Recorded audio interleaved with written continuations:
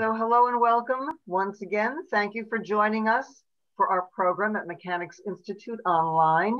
We're very pleased to welcome author Susan Meissner for her new book, The Nature of Fragile Things, and also Ron Nyren for his new book, The Book of Lost Light.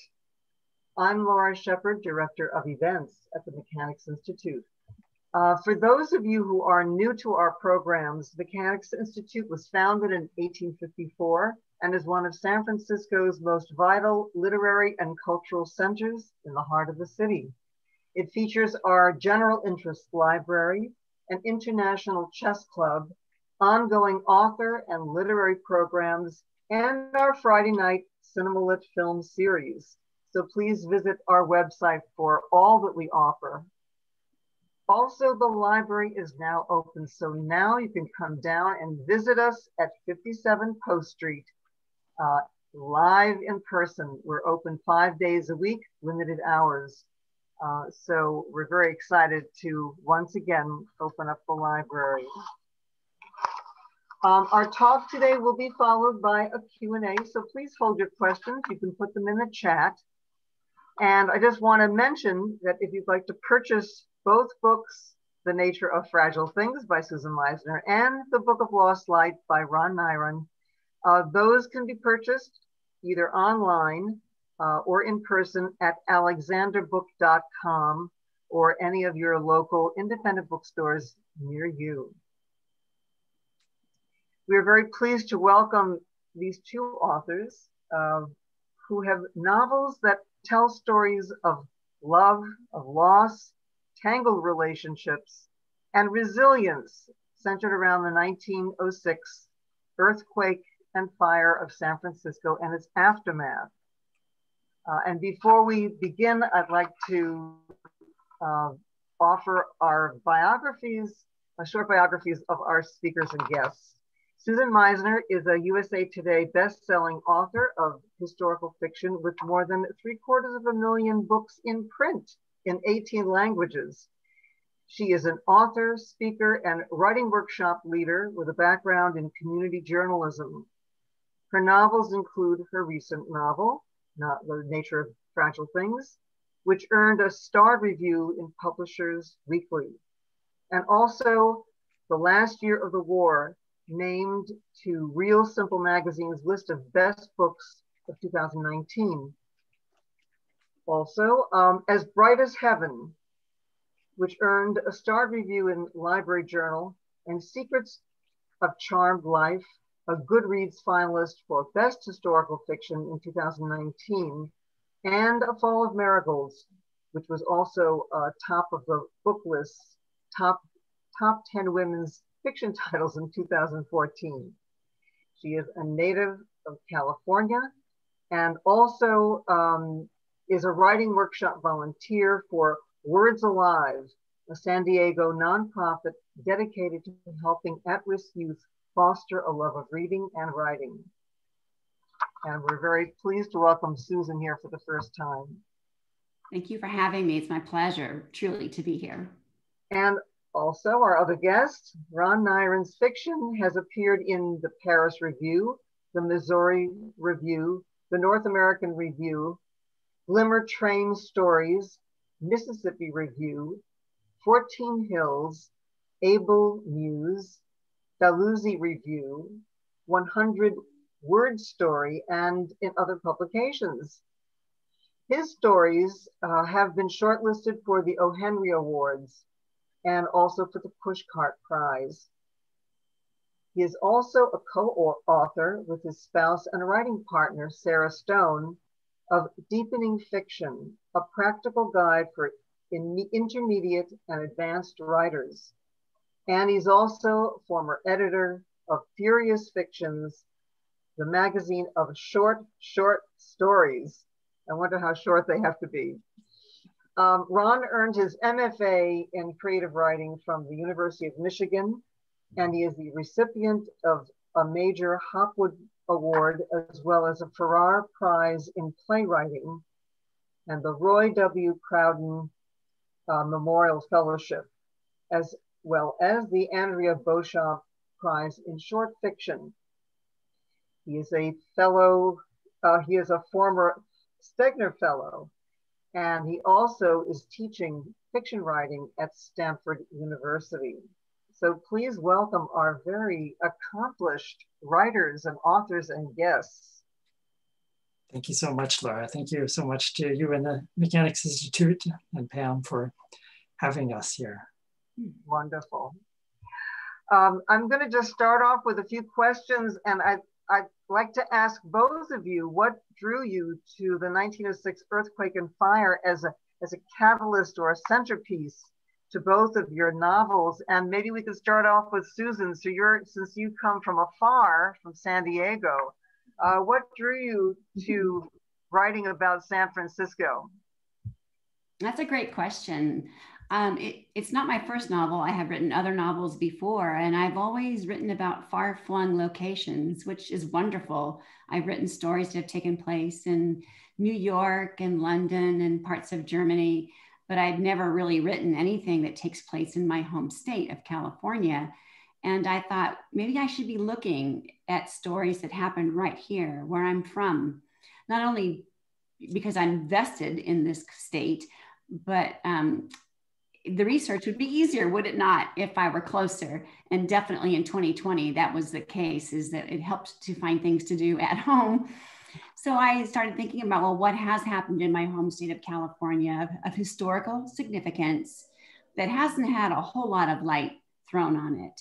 And the 1906 earthquake came to mind first because it's a pretty defining moment for California history.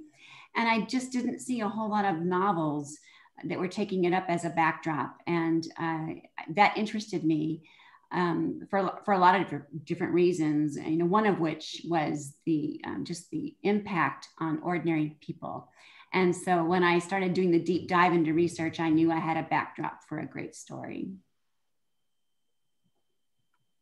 Yeah, I think I originally was thinking of this story as being set in contemporary times, set in Connecticut, which is where I grew up. I moved here in the early 90s to the Bay Area, but is this going to be a story about a boy who grows up being photographed by his father every day as part of some obsessive project to capture time? And I started to ask myself, well, what's the significance of this for the father? And I thought, well, maybe it would make more sense if this were set in the early days of photography. Maybe he's a protege of Edward Muybridge, the famous photographer who in Palo Alto in the 1870s first captured the horse in motion and did this pioneering work. So that really led me to think, okay, I'm gonna set it in California, which is where I'm going to be was living, and also thinking about the historical interesting events of the time. As Susan said, the San Francisco earthquake is just this fascinating event.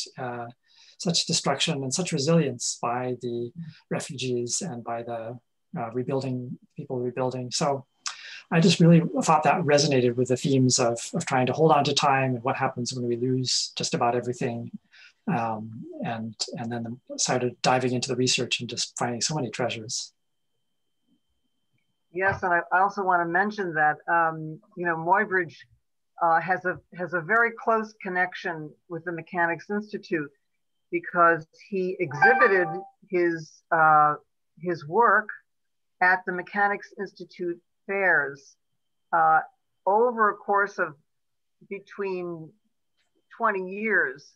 So we just went into our archives. In 1857, Muybridge had an exhibition of his books at the fair. And then later on in 1876, at another fair, he exhibited his photos of Central America scenery. And so he must have had a long relationship with us in various ways. So that's also really exciting to know about the history that goes into your book, and also because it's so compelling with Leland Stanford and Muybridge and all of the characters, the local characters and persona that are writ large in our San Francisco history. So that kind of leads me on to my next question, I'd like you to both talk about your protagonists. And of course, in both books, in Ron and your book, there's the father-son relationship and the family relationship that is very entwined. And then, you know, Susan, in your book, you're sort of like this kind of accumulation of relationships that kind of, it's not organic, because, you know, it's not organic like the Kylanders. It's sort of a mishap of relationships. So if you could talk about your protagonists, and Ron, since you're here in Berkeley, why don't we start with you? Yeah, well, I started off with this idea of a father photographing his son every day from the boy's birth onward, and imagining a young man growing up. The center of his father's project, he admires his father completely as a child and is proud of his part in the work. He is certain that his father is making a great contribution, the way Edward Muybridge did, in documenting the aspects of motion that we never could see with our eyes before. So he's convinced that this is going to do the same for time. And then, as things do, his relationship with his father gets more complicated as Joseph heads into his teen years, develops a crush, starts seeing, there's also in the book, Corellia Kylander, Arthur's niece, comes down when Arthur's wife dies in childbirth, giving birth to Joseph. So Corellia is sort of a mother figure to Joseph, but she has a very different vision of the world from Arthur. Arthur is very orderly, rational, to a fault, somewhat rigid in his thinking, although he can also be quite kind. And Corellia is much more passionate and impulsive. So Joseph grows up between these two figures, loving both and admiring both, and yet they do not see eye to eye. So that also complicates Joseph's view of his father as he grows older, and sort of starts to share some of Corellia's skepticism about Arthur's more problematic obsessive traits. And he wants more independence. He wants to pursue his own path, and he isn't quite sure if his father is a genius or a madman, and yet they are thrown together by the earthquake, and they have to look after each other. So I wanted to explore the tensions of that, the father and son, both the love and the attachment and the desire for a separate self. Great. That sounds so interesting. Yes, my relationships in my novel, as you say, are rather convoluted. It's a good way of, I guess, of describing it. But the story begins with a mail order bride, and her name is Sophie. She's living in a terrible tenement situation in Lower Manhattan at a time when the tenements were truly terrible in New York. And she wants out for a lot of reasons, not just because she's making pennies a day and living in squalor. And she's telling you the story. And so as the first person point of view, as Sophie is relaying her story to you, the reader, it's obvious that there are things about her past that she's keeping buried, and she's not quite honest with you, but she's honest about not being honest. There are things that are wanting her, there are things about New York that want her to get out. And so when she sees a mail order bride ad for a widower in San Francisco who wants a new wife for himself and a new mother for his 5-year-old girl, she answers the ad, and he accepts her and sends her a train ticket. And she takes the train out to Oakland, gets off the train, gets on that ferry, and she, ends up in the ferry building, meets him for the first time, and they go straight to the courthouse, and she marries him. And she's, at first she's quite content because she has about 90% of everything that she's wanted. She's got a nice place to live. They live in a nice house near Russian Hill. It's very pretty. He's got, he's nice. He's kind in a way. He's able to provide. He's a very good provider. And she's got this little girl to love. And she thought she would never have a child to love because she already knows that she can't have children. And she's out of New York. And so for all of these reasons, she feels like she's quite content. But there's just one little niggling thing. And that is that there's something up with her new husband. And she can't quite figure out what it is. But he's slightly aloof. He doesn't quite, she can tell he's not quite transparent with her, but she decides to dismiss it because she has 90% of everything that she's long wanted. And mainly because she's falling in love with his little girl, who does not speak, by the way. And that's attributed to the fact that she's grieving the loss of her mother. And she's able to dismiss it until a certain day in April 1906, when everything starts to come crashing down around her. And I mean everything. And you know, of course, what happens is everything begins to fall apart, figuratively and literally, in April 1906. Yes, well, thanks for that, for both of those descriptions, and to kind of set the scene for us.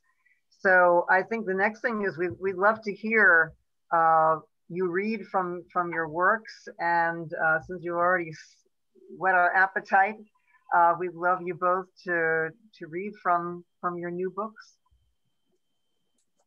Susan, would you like to go first? Sure. Well, I'm gonna start kind of in the middle. It's not true middle, but I thought I would start with a scene that actually takes place in the Mechanics Pavilion, which, as many of you probably know, was destroyed in the 1906 quake and fire. And so I need to give you a little bit of background information for you to appreciate what's happening in this scene. So the quake has just happened. It happened at a little after 5 in the morning, and they've left their home on Russian Hill because it's not safe to stay, making their way to the hospital in that beautiful courthouse structure that unfortunately also did not survive.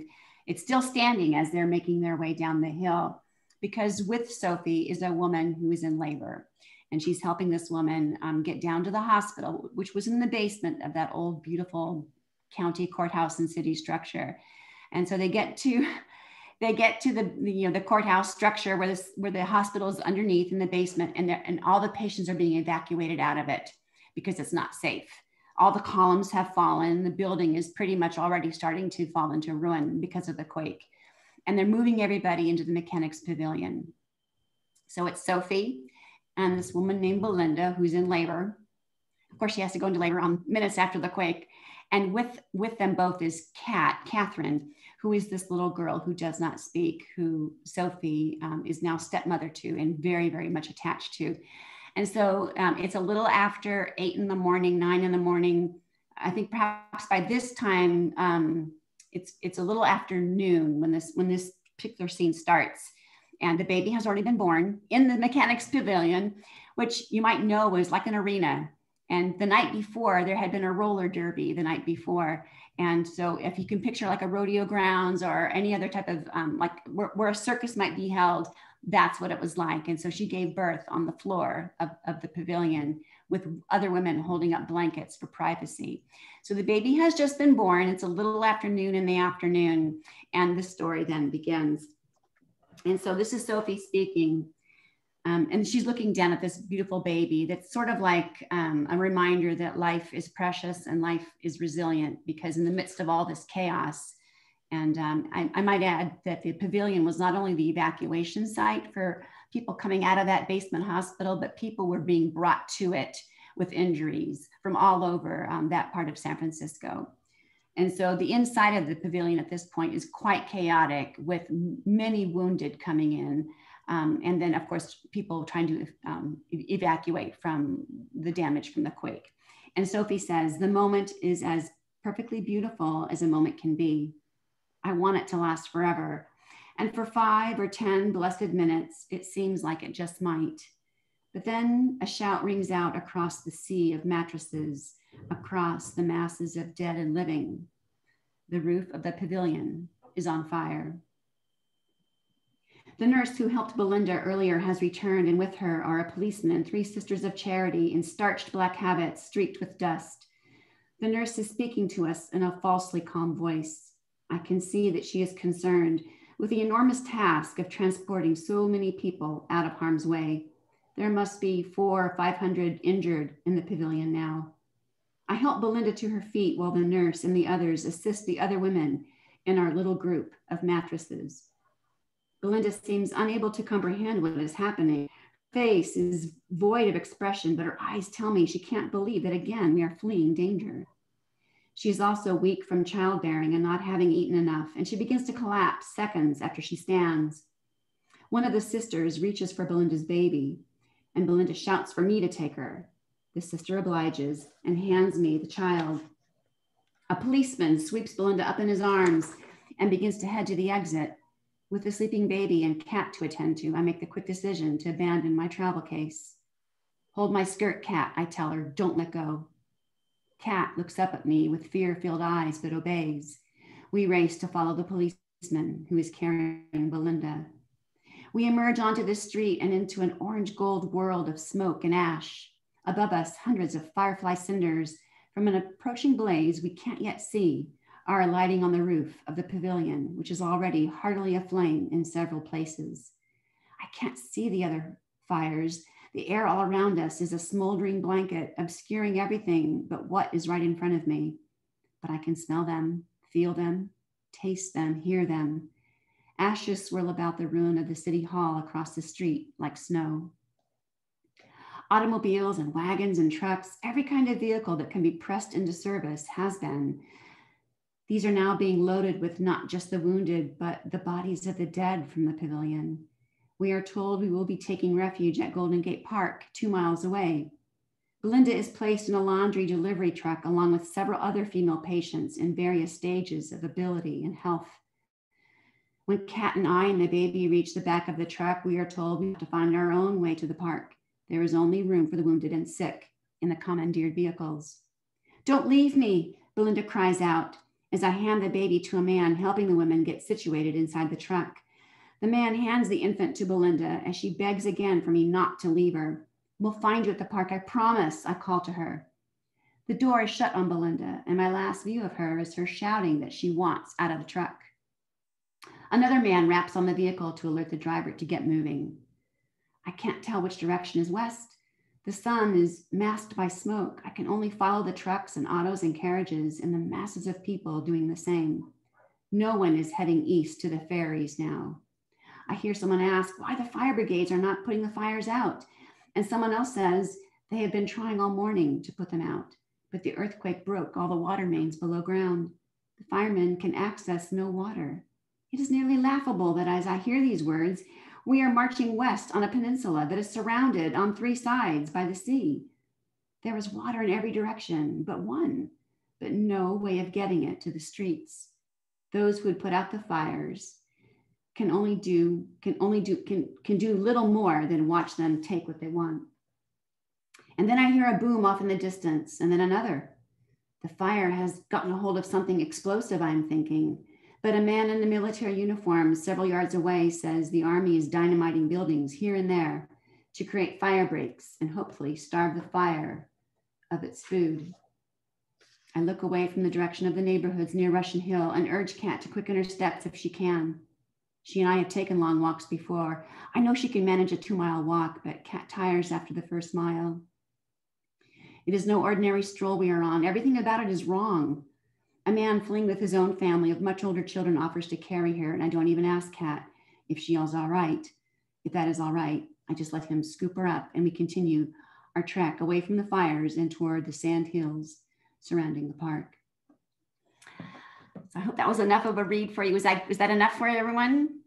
Yes. Okay. Great. Good. Thank you. Oh, Susan, I was just getting chills recalling as you were reading this scene in the inside of the pavilion, because we have all these articles and we have documentation, but to actually bring it to life with the characters and what was going on in there. The pavilion is the building. It is in the location of the Graham Auditorium, opposite City Hall. It was the site of this incredibly huge fair. And then it was transformed immediately into a hospital, sort of a makeshift hospital. But a lot of tragedy came out of that because it did burn down. And they tried to save as many people as possible, but it's a very tragic situation all around. All right, thank you, Susan. And now we'd love to hear from Ron.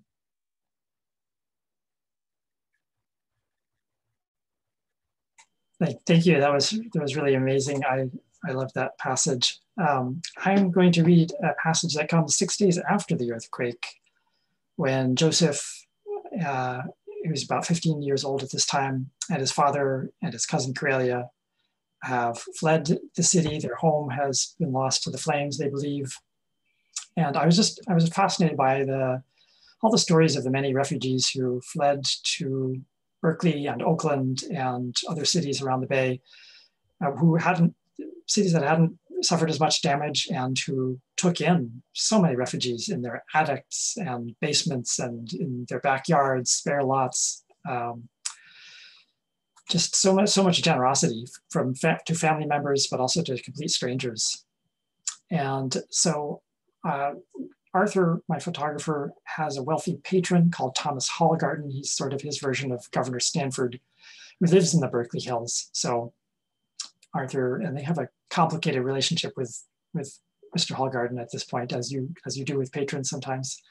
But Arthur is determined to go across the bay to the Hallgartens, and so they are sharing tents in the backyard in the Berkeley Hills with some other artists who have been refugees and who have found a patron in Mr. Hallgarten. So this is a little taste of refugee life. All you need to know about this scene is that Joseph is sitting on a balcony with Thomasine, Mr. Hallgarten's daughter, who is about the same age as he is. Thomasine seemed content to sit with me, and so we stared at the city across the bay as its blackened ruin slowly disappeared in the twilight. I leaned closer to her, as if to get a better look at the city, but it was her profile that I studied. How had I not seen before how beautiful she was? I was trying to formulate some sort of compliment about her eyelashes when a noise came from the yard below. A figure approached the house, moving uncertainly, tracking back and forth. A man I didn't recognize. He stopped, swayed, and fell. "Mama," Thomasine cried, bolting into the living room. I followed her down the stairs and out the door. Thomasine leaned over the man, lying with his face in the grass, and turned him over. His eyes were closed. He wore a long greatcoat with a singed hole in the front, large enough to put a hand through. His hat had fallen off, revealing a considerable mass of long black hair. Mud caked his shoes and trousers, and the reek of earth and whiskey came off him. Thomasine ran into the house. I thought to get her mother, but instead she returned carrying a vase of flowers. She yanked out the bouquet and upended the water over his face. I admired her quick thinking. He sputtered and gave a shout, half rising on one elbow. A flower stem, blackened and flattened by rot, clung to his stubbled cheek. He wiped his face and looked around, groggy. After a moment, he extended his fingers toward Thomasine. She set the vase down as if she thought he wanted her help getting up, but instead he grasped the flowers by their heads. She let go, and their stems reluctantly released from her palm. "You need to get that hand looked after, darling," he said. She held up her palm in the moonlight. Beads of blood appeared where thorns had dug in. "I didn't notice they were roses," she said. Mrs. Hallgarten came out and sent Thomasine back into the house, eyeing the vase as if the man had been caught thieving. I explained what had happened, irritated to have my moment with Thomasine broken. "You smell of whiskey," Mrs. Hallgarten told the man. He struggled to his feet. "My name is Nicholas Forrester," he said, "and the whiskey is, in this case, more medicinal than diversionary." He lifted his hands in the air, showing us they were scraped and swollen. Under Mrs. Hallgarten's scrutiny, he seemed to sober up. He said that he'd crossed to Berkeley on Friday and spent a damp night in the university baseball field, jammed in a small tent with 5 Scotsmen. He'd come across the newspaper's list of refugees staying in Berkeley and saw his friends, the Vissers and the Crowleys, were at the Hallgartens. Before he could leave, soldiers commandeered him to help them dig latrines for the camp. 3 hours later, they let him go, and the Scots shared some of their whiskey. "I'm sorry to have collapsed of exhaustion on your lawn," Nicholas said, "and I'm grateful to the girl for the dash of fetid water to the face." Mrs. Hallgarten sent me to fetch Peter Visser, who expressed delight to see him. "He's an actor," Peter told her. "You have to forgive him if he can't help making a dramatic entrance." After he had settled around the bonfire, Peter and Sebastian bombarded him with questions. First, Nicholas asked for a basin of water, into which he plunged his head, holding back his long dark hair with one hand. I had thought him older, but now, clean-faced, he appeared to be in his late 20s. Ina poured him a cup of cold coffee and sliced him some bread. Nicholas told us his story between mouthfuls. The morning of the earthquake, he had been writing a letter for reasons he couldn't recall. Then all his furniture jerked about and snow fell. I said to myself, I can't be that drunk. But the snow turned out to be flakes of ceiling plaster. He flung himself under his desk. A tremendous ripping noise came, followed by silence. When I looked out, he said, one wall had vanished, and my bed had slid right out like a biscuit from a tin. It landed on a pile of bricks, 3 stories below. I'll stop there.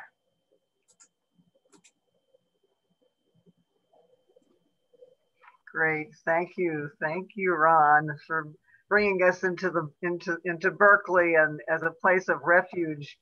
And I'm just, very so impressed with how your writing style for both of you is so descriptive. It's both personal and bringing the personal into the historic. That wonderful complement is really a delight, and it's a delight in both books. And so I'd like to also ask both of you about what effect the disaster has on the characters and the plot as you go along. And if you could comment on that and how that influenced you and also influences the characters and the structure of both your works. Ron, do you want to start? Sure. My characters lose just about everything in the earthquake and fire. And Arthur, who has been taking a photograph of Joseph every day from 4 sides since Joseph was practically born, he believes he's lost all of his negatives and prints from this project that he's been planning to take public for so many years. And so it's devastating to him. He is having a hard time letting go. And at the same time, Joseph and his older cousin Karelia are finding themselves in a community of artists. And it's like a lifeline in some ways to them. They've both been previously just revolving around Arthur and his vision. Karelia has been working as a receptionist in Arthur's photographic studio, and Joseph has been trying to live up to his father's vision. And now here are all these wild artists, painters, actor, who have been living the bohemian life in San Francisco. And their stories and their merriment really open up new doors for both Joseph and Karelia. And the artists end up putting on amateur theatricals in the backyard to keep their spirits up and the spirits of other refugees. And Joseph starts acting and finding that is sort of feels like his true vocation, to be able to not just be in front of the camera for his father, but to be enacting stories, which is his true passion. And Karelia is also pursuing her own photographic vision, very different from Arthur's. So, because I was just struck by all the stories of the refugees, not just the terrible losses, but also the resilience, the ways they, people would walk through the camps at night in San Francisco and elsewhere, and just there would be the sound of guitars and mandolins and people making life anew in a way, despite thumbing their nose in some ways at all the destruction and devastation. And I just love that. So even with terrible loss, there's that possibility for reinvention and rebirth. That's great. Yeah, with my characters, with Sophie in particular, she was able to distance herself from what she didn't want to see because she had 90% of what she wanted. And sometimes we need something big, a big catalyst for us to deal with reality. And that's what the earthquake was for her, because not only did it affect her physical living situation, but she was no longer able to ignore her situation with this man that she married. And I won't tell you why, because I don't want to spoil it for anybody who might want to read the book. But, you know, as she and her stepdaughter and this woman named Belinda, as they're fleeing the ruin of her home, and this woman Belinda is in labor, it's setting off more than just fleeing away from danger, from the quake and the fire that is coming, but she's also running now from other dangers too, which when you read the book, you'll understand. The quake and the fire, what they did to San Francisco, and maybe you've seen the picture, but there's a very telling picture. It's taken from, I believe, a dirigible, and it's an aerial view 3 days afterward, and it just shows the wasteland of downtown San Francisco, you know, the 500 city blocks. And all you can see are the skeletal remains of that beautiful city hall structure that took 26 years to build at an astronomical cost of $6 million. And there's basically nothing left of it but its skeleton, and everything around it is gone. It laid bare everything. And so I use that imagery for Sophie now, because she can no longer ignore what she wants to ignore. Everything's been laid bare. She has to move. She has to act. She can't pretend that she doesn't see what she doesn't want to see, especially if she wants to protect this little girl who she loves as if, you know, if Kat were her own daughter.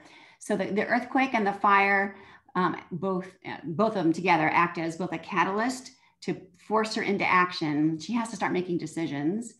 And then it also lays bare her situation so that she can't ignore it any longer. And I like that imagery. And I like the idea that, you know, all of us experience times in our life where it feels like your world is falling apart.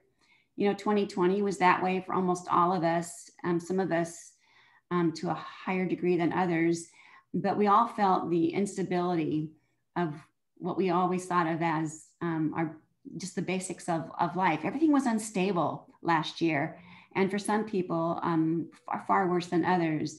And so it's at those times when it feels like your world is caving in, crashing in around you, that you have to rise up, because if there's one thing you cannot do when your world is caving in, is you can't just stand there. And so, you know, it forces you into action. And a really good book, I think, if you think of all the novels that you've liked, loved, it's because the character was forced into action and they had to start making choices. And those choices there were stakes involved. You know, if they didn't do something, something would happen. And the more I used that imagery, the more I was able to, I hope, craft a story that shows you that Sophie, after the quake and fire, she can no longer just stand there and do nothing. She must make decisions. She must act. Oh, I love this idea of, you know, through this disaster, and also exactly how it parallels our experience today. You know, what is lost, what is exposed, what is left, and also what is created, or what motivates us to take next steps or take action. I think there's very, very powerful themes, and it's so close to us right now. Also, you know, I wanted to ask about your research, if you could say anything about things that you discovered that were shocking or interesting or unusual about this pivotal time in San Francisco, and also with the reinvention of the city, or the necessity to have a reinvention of the city, or to go to places like to create in Berkeley and to live in other places. So anything that was outstanding for you in your research, or surprising? Yeah, well, just follow up on what Susan was saying. I was just really impressed and just made happy by or inspired by the resilience of the citizens of San Francisco and the surrounding communities in the time of disaster. And it was just really helpful to have those stories in my head as we went through this particular, at the height of the pandemic. Just everything seemed so unstable, as Susan said, and it helped to be remembering these stories of the generosity and even the spirit of insouciance that sort of kept them going. The little bits of doggerel that I came across, the historic things that people scrawled on walls. The number of wedding licenses jumped sharply in April and May. There were all these, they call them earthquake weddings. There's this really wonderful description in an old Sunset magazine article about a wedding that by a fairly well-to-do couple, but everyone was dressed in whatever they had. And by, there was no place to buy a wedding present for the couple. So guests brought molten bits of jewelry or plates that they had dug from the ruins of their burned homes or their sort of earthquake souvenirs to give. Because there were no shops, there were no banks open. They had to borrow all the glasses and all the wine because apparently soldiers had looted the hostess's wine cellars and pantries. So it's just the kind of inventiveness of sort of dealing with that and the determination to carry on. And I also just wanted to mention the city had this massive rebuilding effort that took many years, and they held this Great World's Fair in 1915, the Panama Pacific International Exposition, which was their way of saying, look, we're back. Look, and they had huge pavilions dedicated to agriculture and horticulture and art and science and industry, just showing off so much to the world from global, many countries participated in creating pavilions. And it was just this glorious thing that stretched through almost all of 1915. So I ended the book with the 1915 exposition, some scenes there, because I just felt it was a really great way to convey that spirit of, we're going to build back and create this glorious way of celebrating our own resilience. Yeah, and of course you have to also know, for those of you who don't know about our Mechanics Institute history, our building at 57 Post Street was completely destroyed in the fire and quake, and so we have our new building, which was opened in 1910.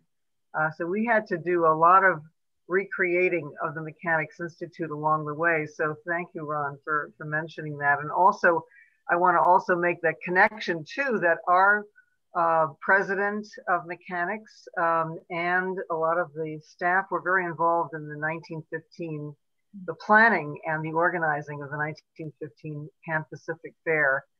So it was so important to San Francisco history, rebuilding and reclaiming its place in this country and also in the world, because it was an international event of great importance. But anyway, thank you for bringing that to our attention. I just feel both books are we're just so in the middle of the storylines of each of your novels. Anyway, yes, let's hear from Susan. Yeah, I was impressed by the exact same thing, really, the resiliency and that moxie and determination to rebuild. Also to the generosity of the rest of the world. I remember reading a list of all the different monetary gifts that were sent to San Francisco, and also tangible things. I think Oregon sent several train cars full of provisions. They sent doctors and nurses. Chicago sent meat. Minneapolis sent flour. The Rockefellers wrote a check. I liked hearing the stories of the nation, coming around a sister city and doing what they could to help. But the resilience of the San Franciscans is truly amazing. And I mentioned to that exposition when I talk about this book and the rebuilding of the city, that in only 9 years, they were able to hold the World's Fair is really phenomenal. And if you want to, like when we're done here tonight and you get off of this Zoom call, go onto your Google search engine and just search for images of the 1915 World's Fair in San Francisco. The buildings that were built are just amazingly beautiful. They're beautiful. And if I'm not mistaken, they were built on landfill, and the landfill was the detritus of the city that had been destroyed. So they trucked all that all the ash and the broken buildings and the crumbling stone. They trucked it all north up to the marina area and they dumped it, made landfill. And then they built the exposition on really what had been left of the city. So it's kind of poignant to me that that's what happened.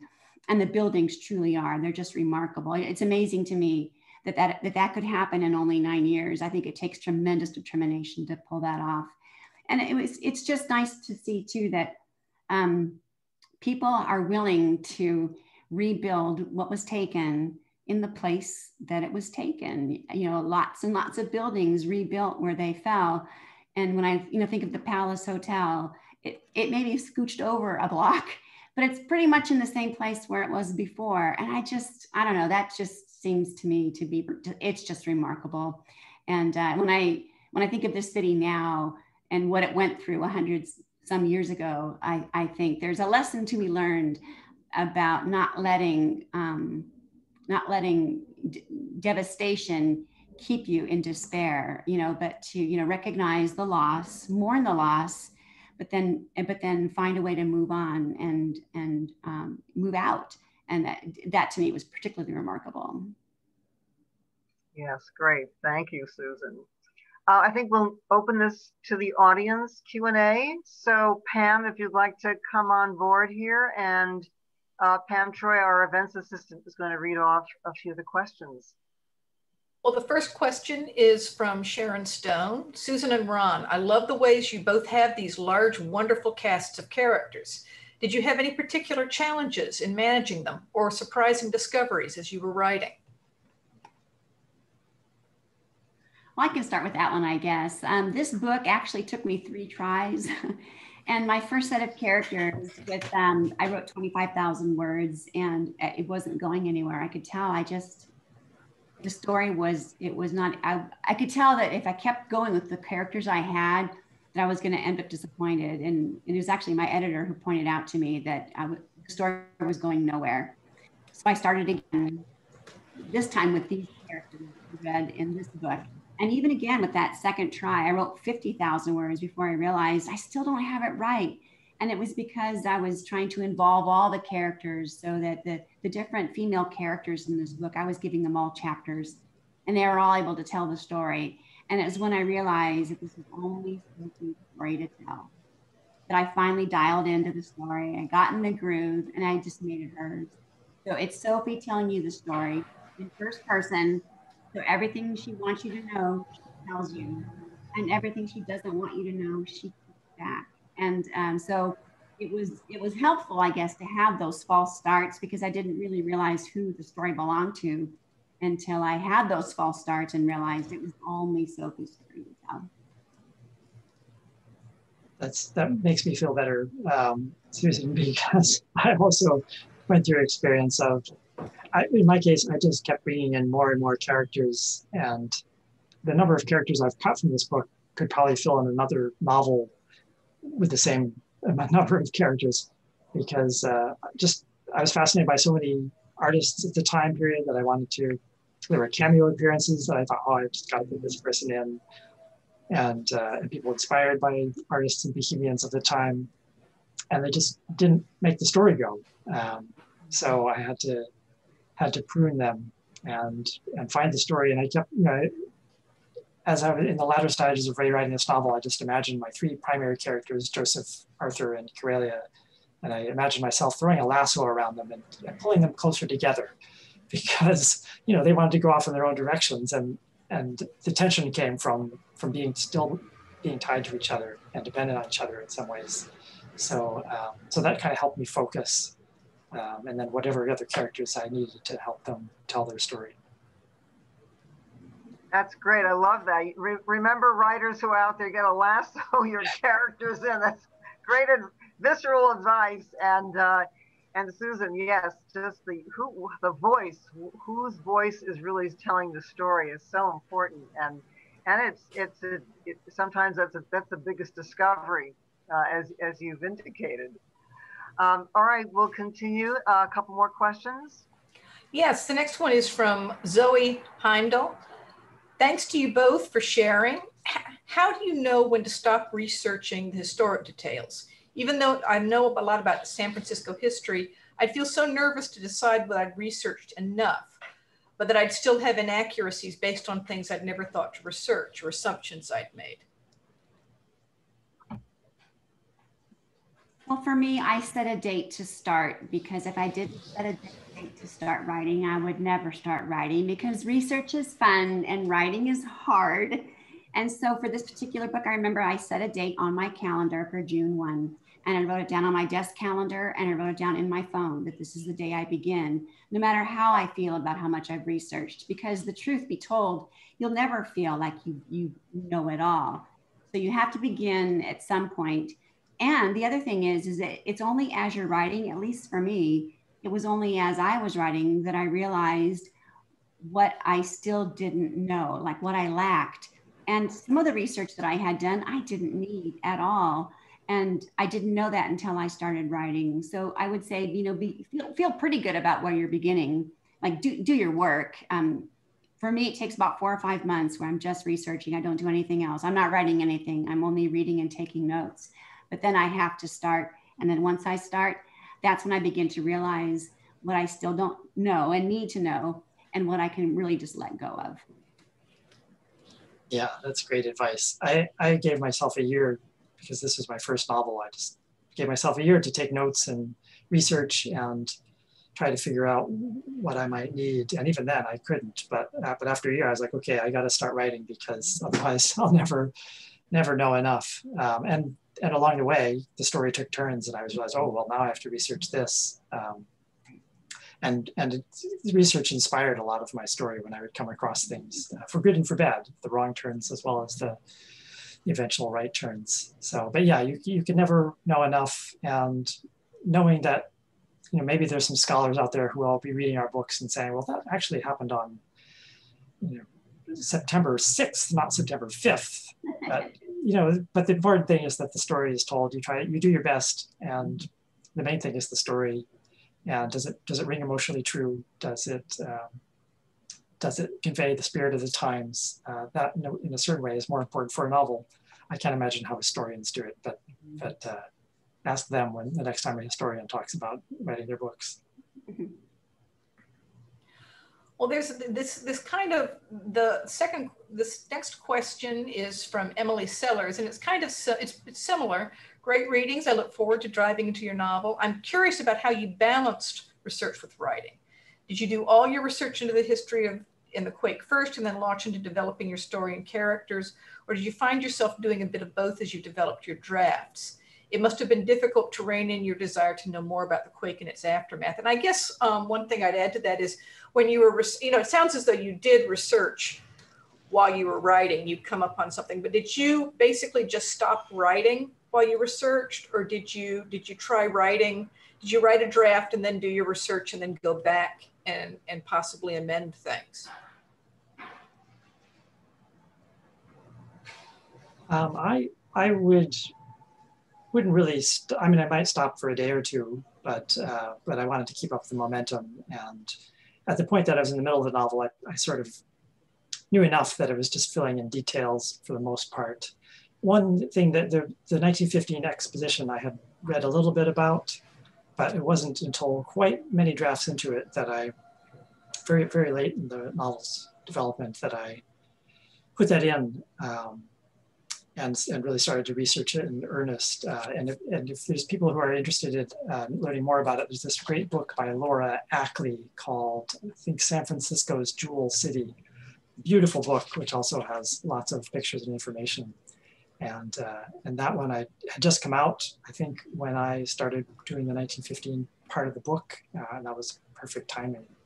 So yeah, there's serendipity along the way, and great research bursts sometimes at the end when you need it most. Yeah, for me, I don't do a lot of writing when I'm researching. I feel like when I'm researching, I am filling my cupboards with groceries. So it's like shopping. I'm building the pantry, if you will, so that when I start writing, I don't have to go out and go shopping. I have everything that I need to write the book, my full pantry. And so I read as much as I can. This is a book I recommend. Simon Winchester's A Crack in the Edge of the World. This book I think I read 3 times just to prepare my my head for the logistics of what happened. And so that book I recommend if you want to know what was it like scientifically and logistically and all of that. And then this book was invaluable to me. It's called 3 Fearful Days. And what this man has done, his name is Malcolm Barker, is he went to all the different newspapers and libraries and historical societies, and he gathered all of these firsthand accounts. So the whole book are just excerpts of firsthand accounts, because while Simon Winchester's amazing book told me what it was like, this book of all these excerpts of firsthand accounts told me this is what it felt like.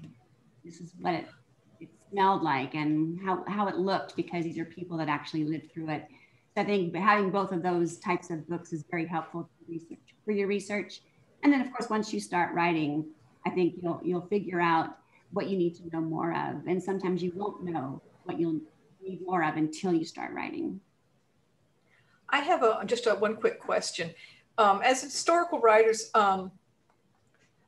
what is it you think people often miss when they're researching an era, when they're trying to write believably about an era? Are there things, I mean, a lot of times everyone knows, well, you need to get the clothes right, you need to get the science right, but what are things that people often overlook when they're writing historical fiction and that might just slip by their awareness of what needs to be researched or what they need to have a handle on? It's a great question. I think for me, I want to pay particular attention to what does the culture value, because values change, and what a society deems as important changes, and it can be easy to drop in colloquialisms that wouldn't fit, and to have things happening that are just anachronistic to the point where they take your reader out of the historical moment. And you're trying to be as accurate as you can while still using language that people actually use today to tell the story. But I think if you really want to pay attention to what people cared about, is to, like for me, I went to the public library downtown in San Francisco, got my library card, and then was able to avail myself of newspapers from every day, like daily looks at the newspaper, because the newspaper is the day-to-day life of the city. And you can tell what people care about by reading the front page, by reading the society page, by reading the opinion page. You can tell what people are thinking about, because it's the language of the day, the local and daily newspaper. So I would say no matter what era you're writing, if they have a newspaper, if you can access the digital archives, it's worth it to become a member of that place's library. Tell yourself of historical digitized newspapers. Yeah, I totally agree with that. And the newspapers were so helpful. I went to the Berkeley Historical Society, and they very kindly got down their old editions of the Berkeley Gazette from 1906. And I just paged through day by day for many days just to get an experience, a sense of what it was like when you don't know what's coming next. Because at any given day, you're right there with them. They don't know what's going to be happening, what they're going to find. And so having that lived experience really helped me get a sense of how they thought and what, like you said, what they valued. Great. Just jumping off from what you were saying, Ron, about Laura Ackley's book, which is really stunning.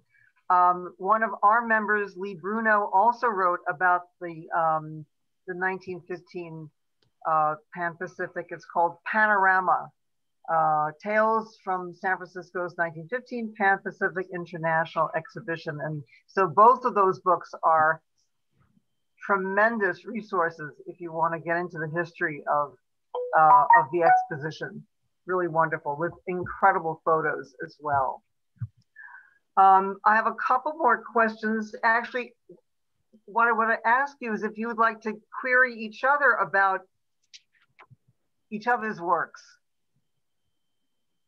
Well, I was just totally gripped, Susan, by your novel and just swept along with it. And I was just curious to know how you weave plot and history, because you have this fixed event, the earthquake, where you found out what exactly happened, and yet you were able to weave your character's story into it so seamlessly, with the story of their lives that was unfolding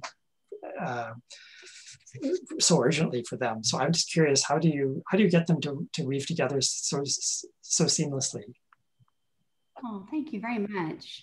I think for me, what I try to do is, and this is how I dialed back into the heart of the story after those 2 false starts, was I just got back to the basics of story, which is really, every good story is about a character who wants something.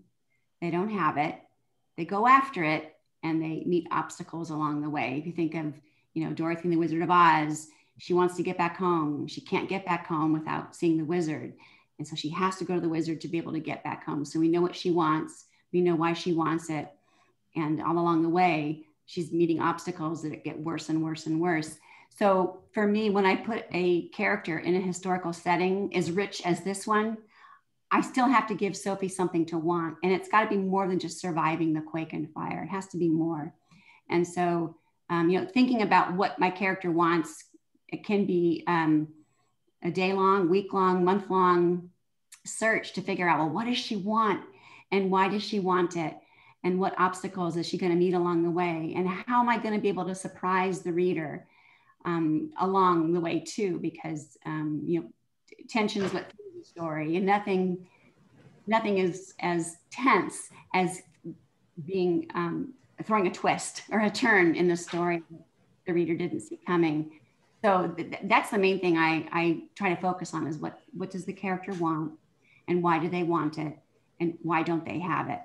And the more I can dial into like a universal need, the more I hope that readers of all ages will be able to empathize with my character, because if they either want the same thing or they know somebody who does, they'll be able to emotionally connect with that desire. And hopefully I can do that on the page. But thank you very much. I was going to ask you, how has your MFA helped you in your journey as a novelist? Because I don't have one, and I've always wondered, like, what does an MFA do? Does it open up new worlds to you? Did it open up your imagination in places you never dreamed of before? Oh, thank you. That's a great question. I think in some ways it required me to enlarge what I was doing. I came into the MFA writing, I had been writing for a number of years quite seriously, but being around other people with different aesthetics and different stories to tell, you look around the room and you're like, oh, okay, wow, this person is talking about this, and I'm just writing a story about some teenagers' hurt feelings. I got up my game. Wow, this person's language is just so, so tight, so full of imagery. That makes me want to up my game in that direction too. So just being exposed to their passions, the people they read and loved and who inspired them, and encountering so many writers that they loved, that they had that had stuff to teach me too. So it was this really great diversification and challenge and inspiration for me. Great. Wonderful. And just to wrap up, since both of you are both writers and teachers and workshop leaders, just to leave us with what from your own experience do you like to guide writers towards?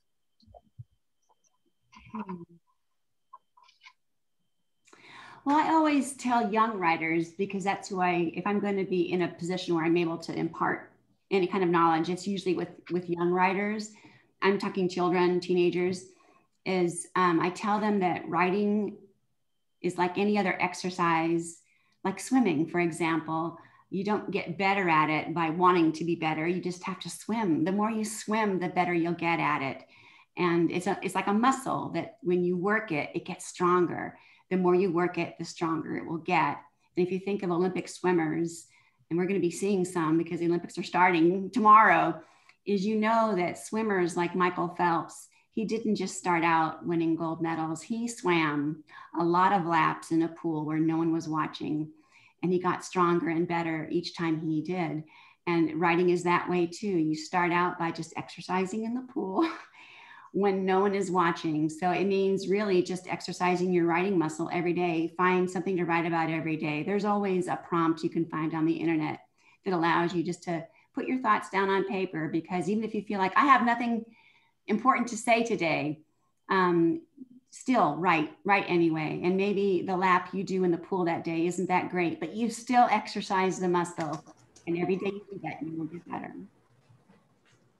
Yeah, that's great advice. And I think I also, maybe because of my experience in the MFA program, I also just urge people to read widely, read books that are being published now and books that were published decades ago, centuries ago, from other countries in translation. Outside the genre that you usually read, poetry, nonfiction, inspiration can come from everywhere. And I remember a story that one of my teachers, Eileen Pollock, in my MFA program, told us was that when she was in college taking her first creative writing course, she was going to be a science major. But she took a course where the professor taught a story by Grace Paley, and Eileen had never read a story narrated by a New York, a Jewish New York voice with all that humor and insight. And she was like, you can tell a story like this. And I feel like the more we read, the more we come across these liberating examples. We're like, oh, a story can be that. I had never guessed that. You find the thing that really opens you up in a way and lets you do something that you didn't know was possible. Wonderful. Well, I want to thank our inspiring guests and writers. Both books are really gorgeous. So please, everyone, get to your bookstore or online or wherever, and please enjoy these two wonderful new novels. I want to thank Ron Nyren and Susan Meissner for a wonderful conversation about the art of writing and your new works, and we look forward to having you back. So thank you, everyone, and we will see you very soon, either on Zoom or live in person. Thank you so much. Thank you so much. Bye-bye. Bye. Thanks everybody. Thank you.